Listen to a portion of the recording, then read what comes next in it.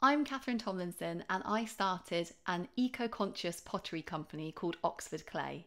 So I don't just make pottery, I make resources for other potters wanting to be more eco-friendly in their pottery practice. And that's what this podcast is all about. It's about sharing everything I've learned along my eco-conscious pottery journey with you. And I'm so glad you're here with me. Let's go.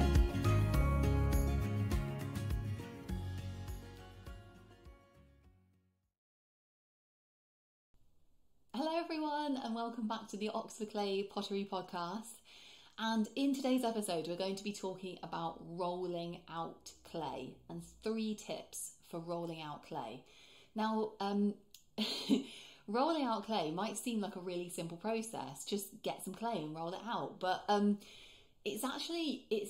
are a few things basically that make it loads easier, which we're going to go through today in this episode. It's actually not as easy as I would have thought before starting doing pottery. And then when I started trying to roll clay out, I realised, wow, this is actually like a really technical process, and takes a lot of practice of rolling clay out well.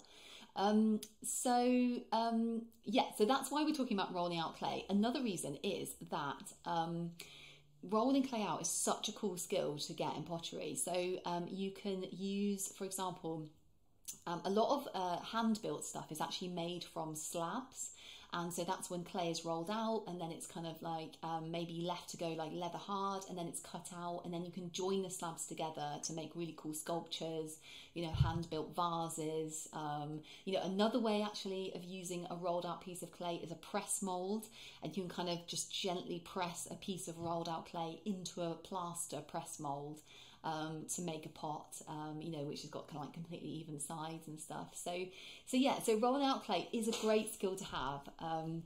So let's get on to the tips for like rolling out clay. What are the tips? So, the first tip I would say is that it's really good to give yourself the best chance of rolling your clay out. You need kind of like the right equipment, and by the right equipment I don't mean anything fancy at all. I just mean that you need a few essential pieces of equipment to enable you to roll the clay out. Okay, so the first thing is that you need a cloth, a rolling cloth. So if you think about, say, like rolling like a piece of pastry out, what they do is they put, flour on the table, and then they roll the piece of pastry out on top of the flour. But in pottery, you can't do that, so that stops it from sticking to the table. In pottery, you can't do that because we can't really use like dry powdered clay, we can't be breathing that in, but also it will dry out the clay. So the way we get around this is you can actually use a rolling cloth. So what you're going to be doing is rolling the clay out on top of a cloth. And this is a really fantastic way of getting, you can still have a flat surface, but it stops the clay basically from sticking to the table.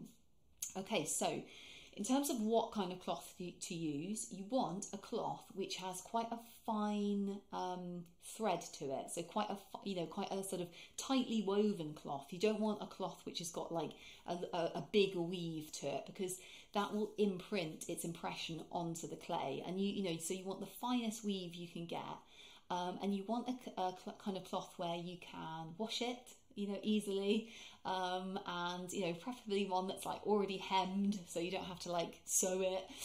So the ideal cloth for this actually is a tea towel, just like a normal cotton tea towel from the supermarket or the hardware shop or something. So tea towels are amazing as rolling cloths. They're only not amazing as rolling cloths if you're doing a really huge piece of clay, because tea towels often come as a kind of, sort of certain size basically. But they're actually great if you're rolling out a sort of just average sized piece of clay. Okay, so that's the first thing, a rolling cloth. Absolutely essential to rolling a piece of clay out. The second thing which makes rolling clay out so much easier is some rolling guides. So by rolling guides, I basically just mean 2 things either side of your rolling pin that the rolling pin can kind of sit on as you're rolling the clay to make sure it comes out even thickness.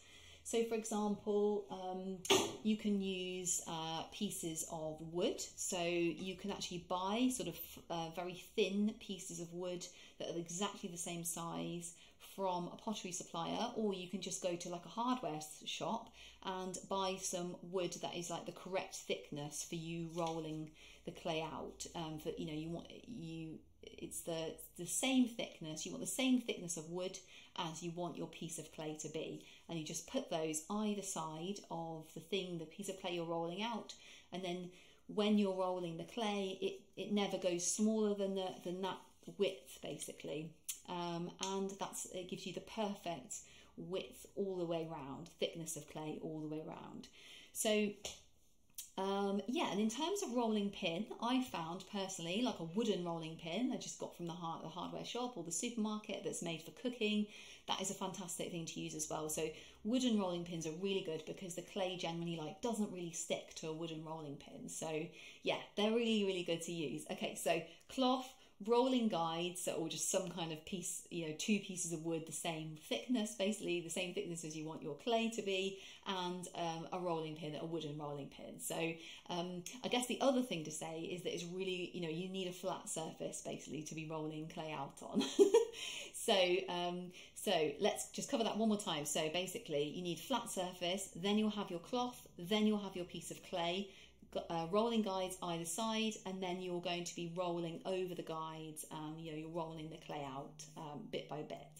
Okay, so that's tip number one, is use the right equipment, and it's just it's so much easier, and you really have to have a rolling cloth basically.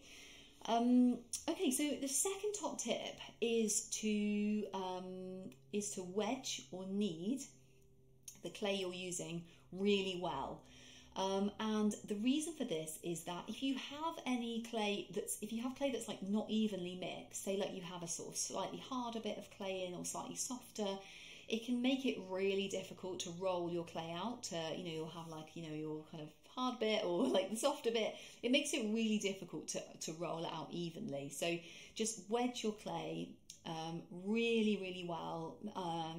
By really well, I mean maybe 4 minutes or something. So, it's not ages, but it just will ensure that the clay is really thoroughly mixed, and it will just roll out so much easier and so much more evenly. So that's the second top tip.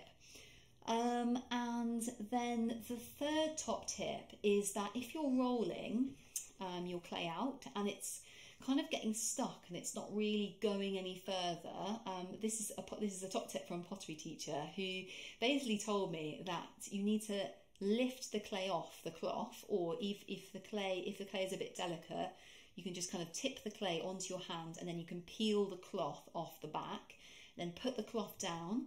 Make sure the cloth doesn't have any creases in, because those creases will basically damage the clay. They'll kind of make a dent in the clay. So make sure your cloth is super flat, and then put the clay back, and then the rolling guides and rolling pin, and then it will start to roll out again. So sometimes the clay has basically reached its sort of maximum expansion on the cloth, and you need to actually remove the cloth and re-put the clay down to be able to get more expansion in the clay and roll it out flatter. So that's a really top tip. If you're like, why is this not working? It's just, I keep on rolling it, it's really not doing anything. It will be the cloth that's stopping it from rolling, basically, stopping it from expanding out. So just stop, take the cloth off, reset the whole situation. And you might need to do this several times as you're actually rolling the clay out. Yeah, basically that's it. It just frequently happens. The clay will just reach its maximum expansion after maybe even a couple of rolls basically, and you'll just need to keep on peeling off that cloth and putting the clay back on again, just making sure there's no creases. Nothing worse than when you've peeled a perfectly rolled thing off, you've peeled it off, and then you realise that there was a crease in the back and it's dented the piece that you've rolled out. It's so annoying. So yeah, that's my another top tip. That's a sort of bonus top tip. Just make sure that cloth is really flat and doesn't have any creases in. Yeah, okay, so those are the top tips really. Use a cloth, get a nice wooden rolling pin, some nice guides, a nice flat table, wedge the clay really, really well so that there's no hard bits, soft bits, anything that's not going to roll out evenly. And the final tip is to make sure that there's no creases in your cloth as you're rolling, and that you might need to keep peeling off the cloth and setting the clay back down onto the cloth to allow that expansion to happen, to allow the clay to roll out. Yeah, so I hope you've enjoyed this episode. Rolling clay out is like really fun. It can be, you know, it can be something that is really good to practice. Like I said, I found it, I found it quite difficult when I first started doing pottery, and yeah, it's a skill that I had to practice a lot at. So yeah, so I hope this has helped you if you're like just trying to like learn how to roll out some clay, and it's just like what, and like doing it on a cloth is like the key really. So yeah, so until the next episode, thank you so much for joining me for this one, and I'm very happy potting and looking forward to seeing you next time. Bye.